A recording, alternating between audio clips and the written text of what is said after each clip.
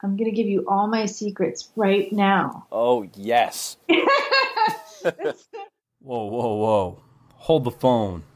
Let's not get too far ahead of ourselves. That's Melissa Chadburn, but we'll get to her in a moment. First, some housekeeping while I have your undivided attention. This is not a paid advertisement. Some of you may or may not subscribe to the lit journal Creative Nonfiction. I know I do. I am proud to announce that I have an essay in the current winter issue, number 62, a themed issue on joy, unexpected brightness in dark times. My essay is titled, get ready for it, The Gentleman's Guide to Arousal-Free Slow Dancing. That's right. We're going back to middle school for my 8th grade dinner dance. But it's not just mine you should be thrilled to read. There's Brian Doyle, Lee Gutkind, Angela Palm, Leah Kaminsky, Laura Hagen, and many, many more gracing this issue. So buy it up and read our shit. Okay, back to the show.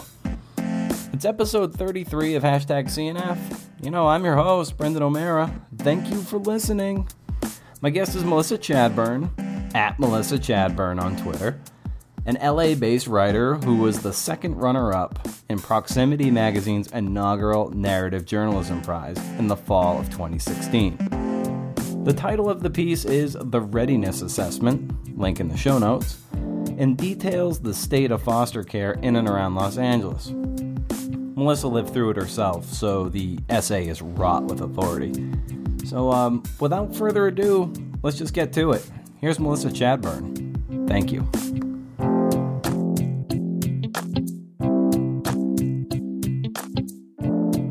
Very nice. So, how do you define a successful day of work for you? Wow, that's a really good question. Because it's like, I guess words on the page is nice, but you can have just like a bunch of crap words on the page. I think it's like this internal compass. I often have this idea of what a successful day would look like for me when I get up, and that includes some sort of way to get the blood moving, some running or walking, and then some listening or reading, and then some writing. And then for whatever reason, I might just like abandon myself and my plans and throw all of those out the wayside. Like I couldn't possibly allow myself to do those things. So, but you know, every now and again, the image in my mind aligns with what I actually do. And that I think is a successful working day for me. So yesterday, for example, I've been struggling with this scene that I'm working on, and my novel, a good part of my novel takes place in Canada, in Port Coquitlam, Canada, and you know, living in Los Angeles, it's hard to capture that sort of swampy coldness. And I got in my car and I drove like 20 minutes up the Angeles Crest Highway, and I found myself in this diner, and there was all this snow there. And it was magical. And I might have just written, like, actually, I probably just wrote like 1,000 words, but it was a successful writing day for me just because I was able to capture what I wanted to on the page and pursue what I wanted to. Great. And I'm huge on morning routines and how people jumpstart their mind and kind of get that stuff going. And I wonder, how do you start your day? Like right from the moment you wake up, and how do you sort of warm up the mind and even the body? Yeah, I have a, hopefully, if all works out, like what I would like to do and what I normally try to do is I get up and I, with my coffee every morning, I do a daily journal because most of my writing is observing. And so every morning I list 7 things hey, come here. I list 7 things I saw the day before, 7 things I did the day before. I write one thing that I overheard somebody say, and I draw something that I saw. And that's like usually so. And it, when you start doing it, you realize like, oh man, I don't see anything and I don't do anything. Like you can't like list 7 television shows you watched, or or you can, but you feel kind of like lame about it. And so, in a way, it sort of encourages me to be observant. And then I do try to notice, some of the more minor things, and clocking them the following day actually really helps my memory. That's pretty cool, because that gives you like this a great catalog of everything that's going on, and I suspect that if you want to go back and maybe write about something, or just you just want to know what you did on a certain day, it just really kind of like brings that day to the forefront. You can really remember it vividly, even after some time has passed. So that's a really cool exercise. Yeah, and then also it can somehow, and sometimes you can string them together and realize, and that is its own piece. Like if I didn't take out the trash, I wouldn't have seen that dead bird. So how do you stay focused on your work? It's easy, as you know, like as artists, sometimes it can be easy to just get distracted, and you just go into corners that aren't productive. And I wonder how you choose to stay, what practices you employ to kind of stay on track. Man, well, deadlines is really what it is. And also, I treat it, it's my job, so I treat it as such. If I want to eat, I have to write. But I also do, I have to reconcile that I often have a lot of ideas, and especially when I'm writing nonfiction, or even doing a piece of investigative journalism, or oftentimes I genre jump or do something that's sort of like a blend of the two. When you're doing research, it's really easy to fall down multiple rabbit holes, and it's a balance between also guarding my heart about being super excited about an assignment or a story, because it's possible that I won't be able to pursue it, and then also editing and paring back my ideas, because sometimes I want like one particular piece to tell all the stories, or I try to scrunch everything in one thing, and I have to realize like, oh, this is I will write again. I have to put it all in one piece. I goal set. I have, I'm really lucky. I have a crew of a community that I work with. Some friends started this organization called Women Who Submit, encouraging women to submit their work for publication. And we have submission parties where we come together and we set submission goals and hit send together. And so that helps. And we try to just like make it fun and encourage, like every time somebody hits send, we clap and we encourage them. And it kind of makes me want to do that for everything that might feel like a little bit of a drag, like have bill paying parties and, so that helps me stay on track. I also share work with people to make sure that to get some feedback and get other eyes on it before I pitch it. Why is it important to submit work and ship it? Oh, yeah. That's most of the thing. Mm-hmm. It's funny.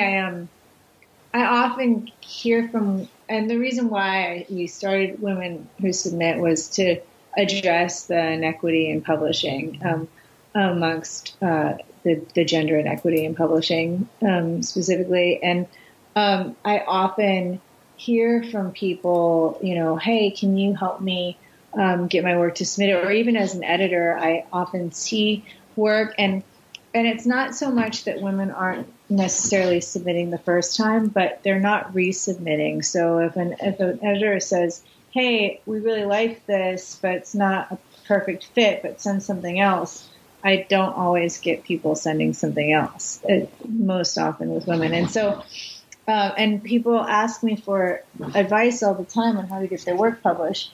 And then when I suggest that they submit, they're like, oh, I can never do that. I'm like, well, how is it going to get published if you never submit it? So, I mean, I think it is, I do think that you need to balance your time between being a writer and being a spectator and being generative and submitting your work for publication. But I definitely think it should be at least, 20% of my practice. So when people come to you for advice, what do you tell them? Yeah, well, I mean, my own publishing story was born out of I just remember very clearly. I worked for a long time in labor, and I organized. I was organizing unorganized industries, or working with representing the rights of workers in low wage industries. And at one point in time, I was staying at an extended stay in America in Santa Rosa, California, and it was like a really shady place, and there were a lot of people that were like living in the extended stay America as their primary residence, and my dog. Luckily, I got to bring my dog with me, but I got dumped over the phone, and I just decided I'm no longer just a woman living in this podunk town in the extended stay America. I am officially on a writer's retreat. And I decided to take everything I learned from organizing a work site and apply it to my submission protocol. So instead of doing a scattershot approach, meaning sending one story here and one story there, I took one story and I submitted it to 100 different publications that I knew, that I was familiar with, and then I end up, getting published. So I just decided to take what I knew about organizing a workplace to how to get my work out there in the world. And then I learned that if I refer to an editor by name, and if I refer to a specific piece that resonated with me, that increased my personal response by like a great deal. And so I that's usually what I encourage people to do, is to be strategic about their submission process.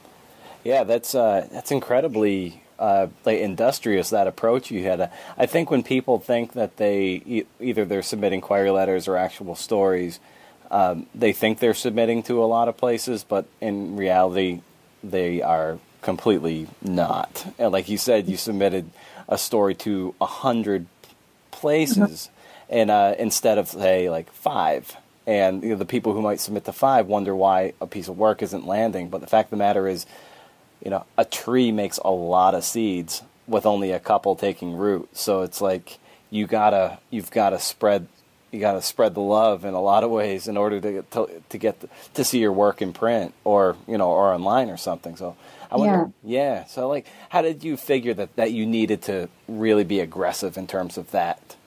Well, I just realized it's a numbers game. I mean, and what I was doing was I was sending 5 different stories to maybe 5 different magazines or journals, as opposed to the same story across the board. And I also developed, a submission chart, and I mean, it's not for everybody, but I used a tiered system, and I set goals for myself. Like each year I want to break into a different tier, and so that's how, and so I'm like incredibly strategic now on how I submit my work. And how do you define a tier? What do you mean by that? So, yeah, I mean, it's not as clean as it used to be, because it used to be based on readership. And since online magazines are available, it's, that changes. And I base the readership on the CLMP listing.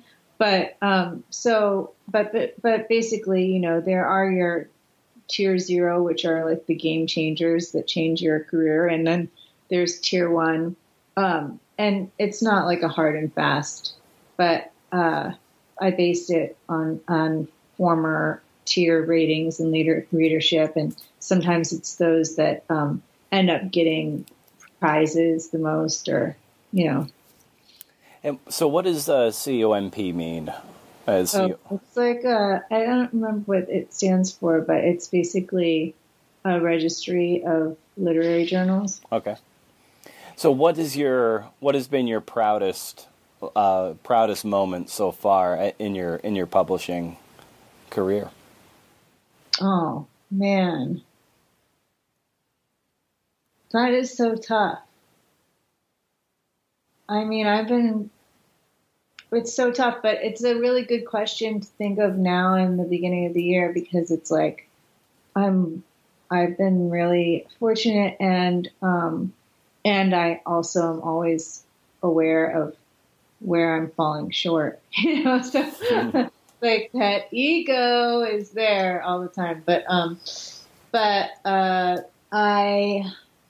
I mean, I get to work today with somebody who I have always admired, and that has been really exciting. Like I had studied the work of Barbara Ehrenreich for a long time, and I was a real fan of her mind and her capacity to do the work she does. I mean, she used to.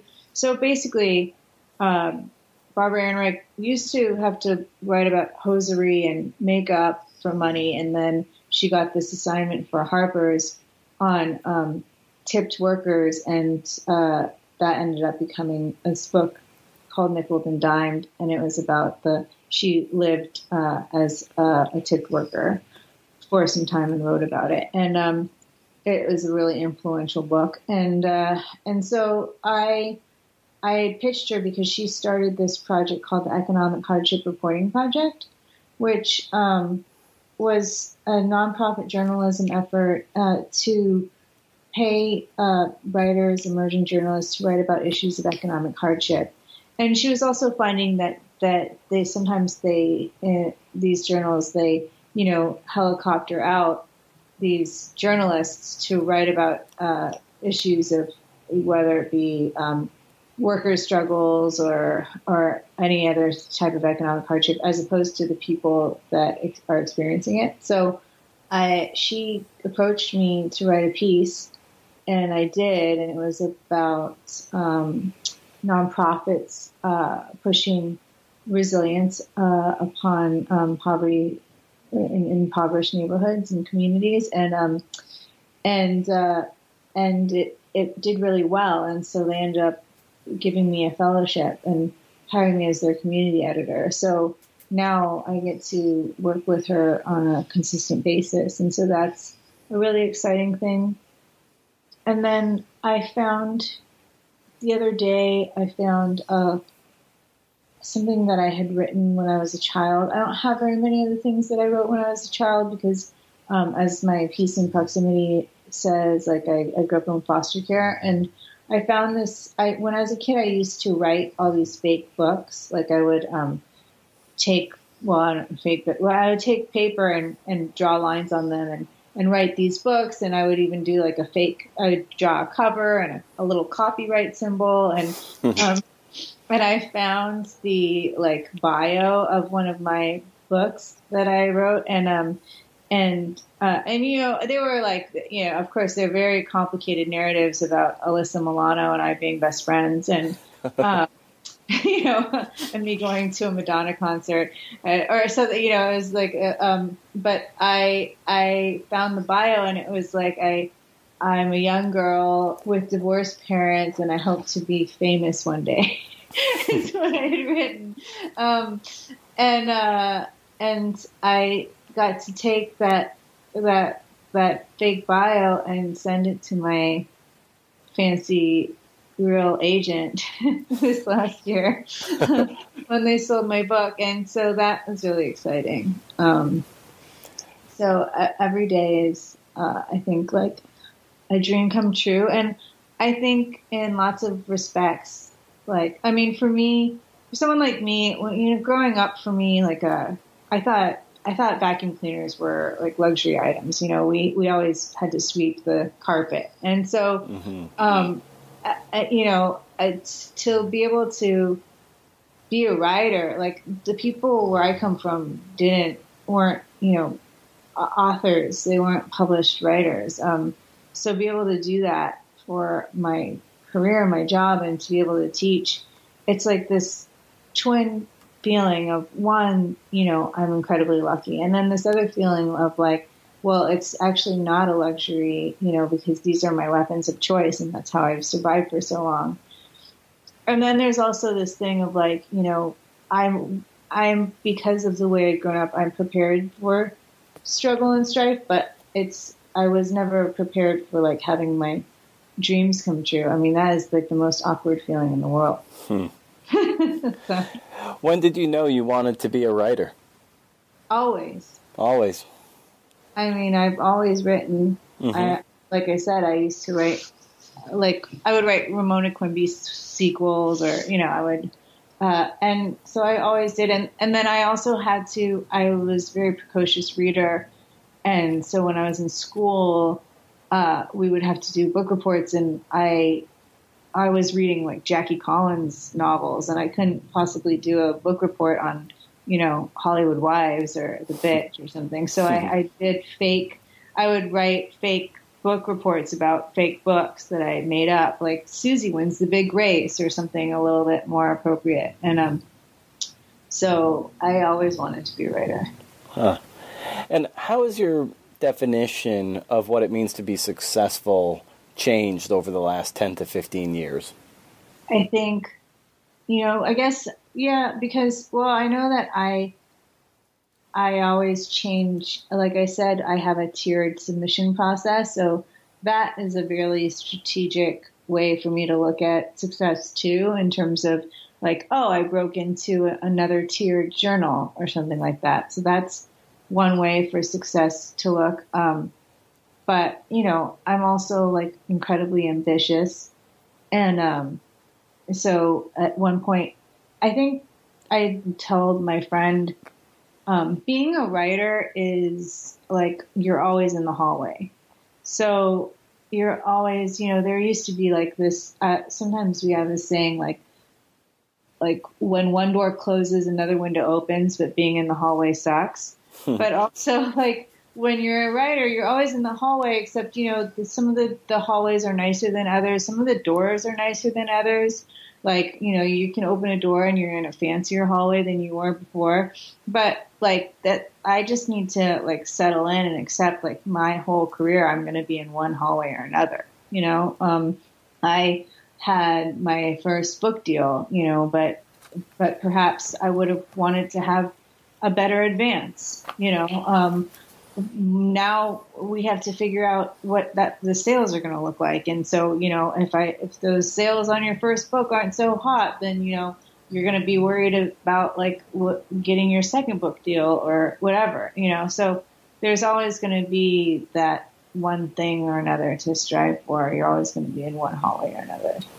How do you manage the things that can be toxic to writers is often like comparing yourself to somebody else. And that can be, someone got access to this publisher or had a better advance or has more readers. I mean, the list goes on and on. So I wonder, how do you stay focused and run your own race? Yeah. Well, I mean, I'm really lucky because my background is, like I said, in organizing workers and working within the labor movement. And so I'm very conscious of this thing of like the way I approach things is like, I'm not like, man, how the fuck did he get that thing? And I didn't get that thing. I'm like, oh, if he could get that thing, then I could possibly get that thing. Like it opens up a possibility. And I am always I am competing against myself in the past. as opposed to other people. So I am, but by running my own race, I guess, I mean, I am competing against myself. I mean, but sure, it's tempting though to like look to see what's going on the other side of the street.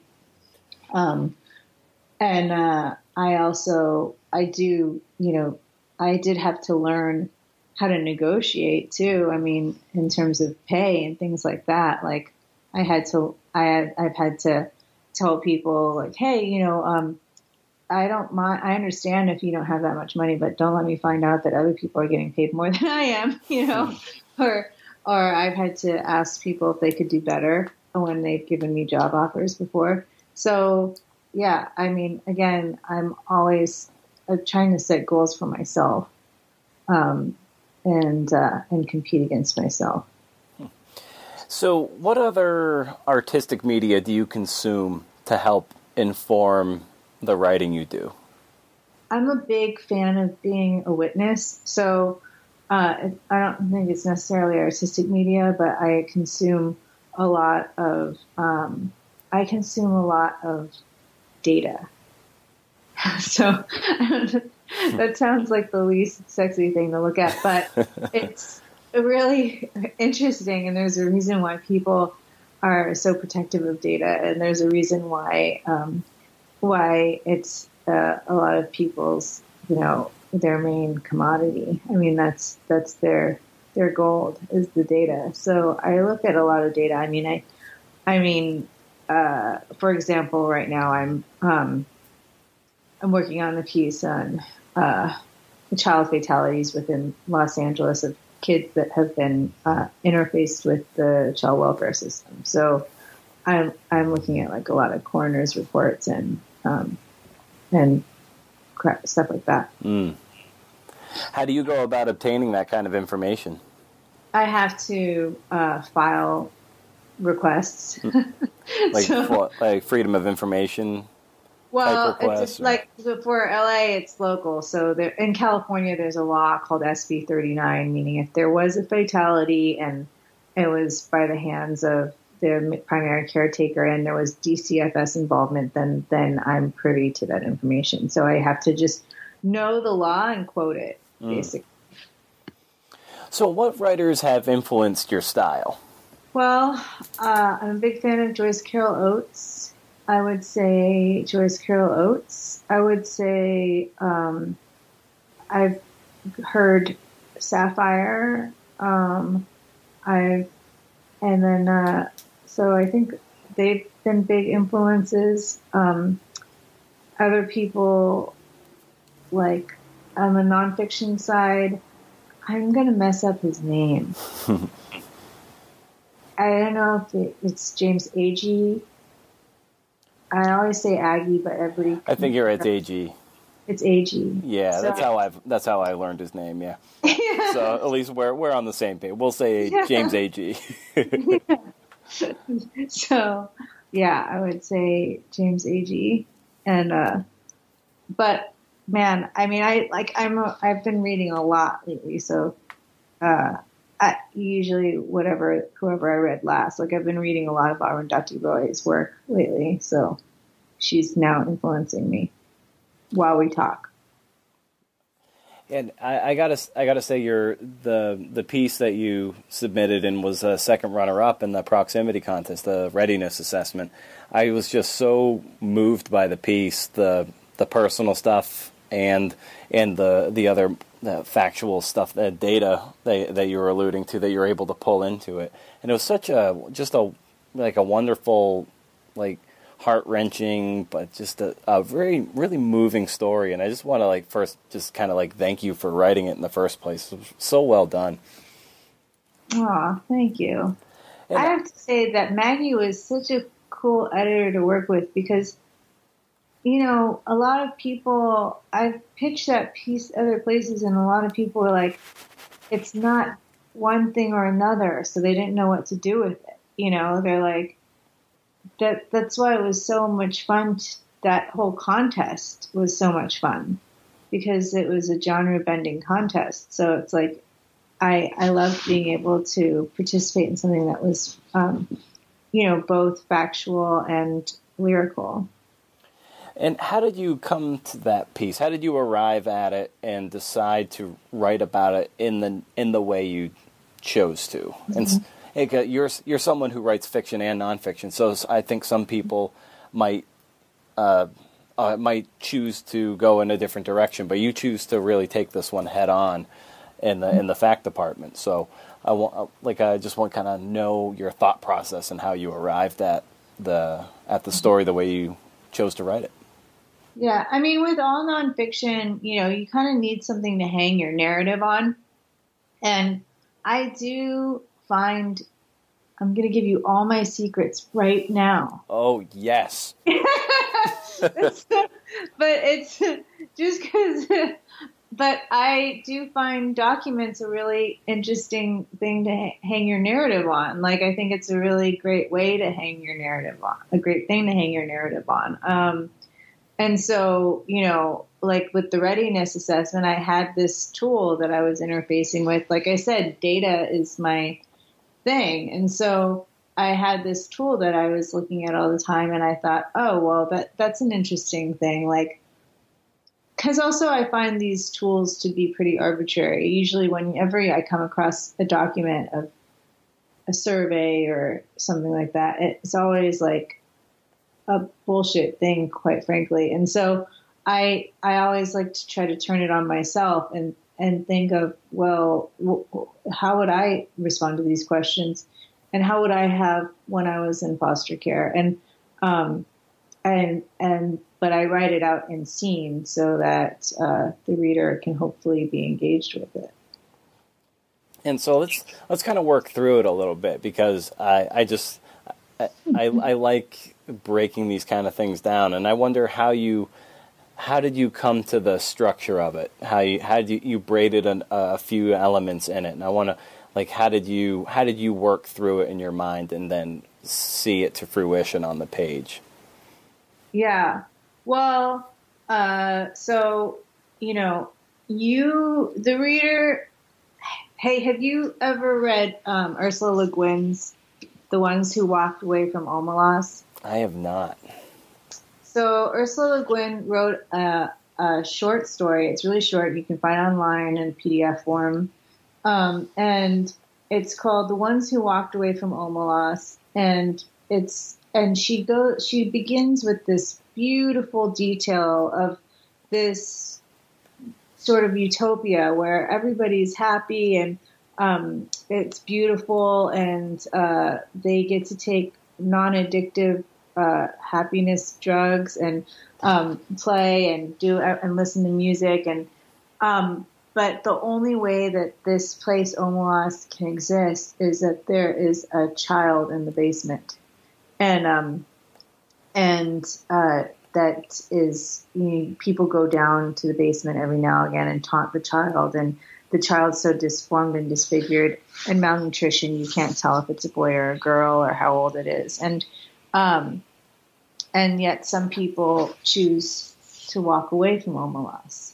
And so I first learned this story. Dorothy Allison taught me it, actually, and I'll remember when she introduced it, she put on her headband and her glasses, and she leered at us, and she was like, "Y'all's a bunch of fucking romantics. You have to be a writer these days." But her point in the story, she had 2 points in the story that the way I interpret it is, one, writers are the ones who walked away from Omelas.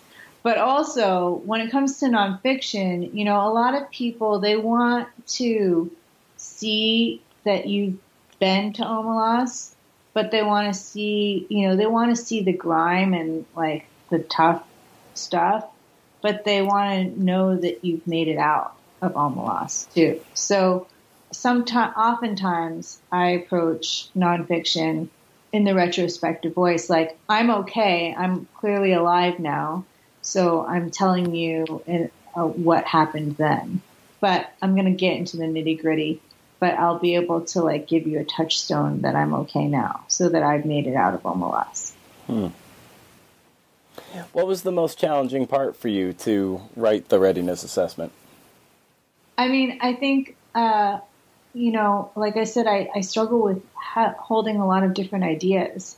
And what I hear a lot of times is that what I'm writing is more than one essay. So, like I said, a lot of the feedback I got was like, well, I'm having a hard time because this isn't like a reported piece, but this isn't just a lyrical essay. Like, what is this? You're neither fish nor fowl. And I was just kind of like, it's its own thing. It's what it wants to be, and I wouldn't be the first person that did this, though. I mean, Leslie Jameson in empathy exams did this, and Eula Biss does this, where you can use like a form and then go into a lyrical essay around the form. But that was probably the hardest thing is maybe like self-doubt entering in terms of like, maybe I am putting too many different ideas in one thing.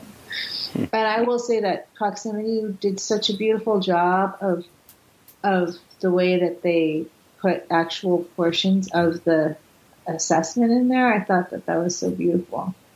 Yeah, that was really neat, and that layout, because it stood out in such a way that it kind of I don't know, it didn't let your eye get complacent, and it was cool to see some of these actual questions that are posed to the children or the kids that are unfortunately starting to age out of the foster care system. So that was really, really well done.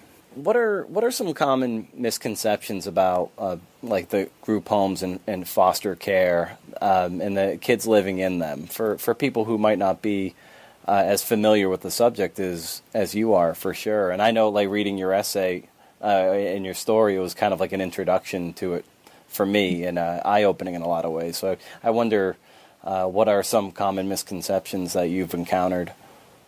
Well, the greatest misconception is that there's like a big difference between being emancipated and aging out. Like, people, I don't know what people think happened to foster kids when they get emancipated. I mean, they think that when I was in foster care, you would sometimes have like a party and get $200 or a computer and a certificate, maybe some cake, but like, or, and so like these kids are graduating to, poverty. And so I think that people saying like, oh, I was emancipated, like it's this huge thing. And really, for us, it was your birthday that got you emancipated. It wasn't like you went to, you hit any like developmental markers or anything to get emancipated. And now that's more important than ever because they extended foster care to 21, and they're going to probably extend it to 25, which is two things. It's good and bad because, like in LA County, if you are in extended foster care, that means that you are eligible to continue to receive some financial support. What that amounts to is $775 a month, which is like not enough to live off of. In Los Angeles, there's no apartment I've ever heard of. So you have a lot of kids that are graduating again into poverty. Mm.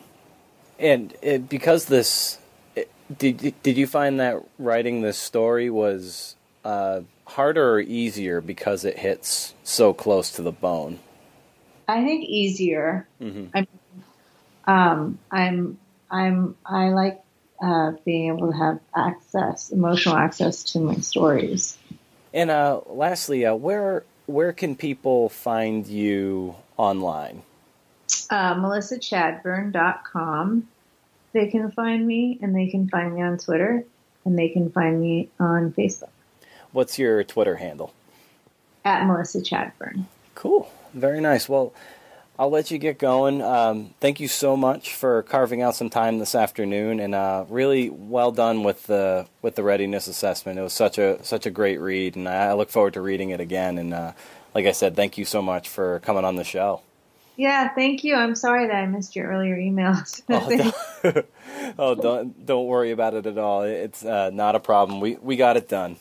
Thank you. You're welcome. Continued success and good luck. Thanks. Bye.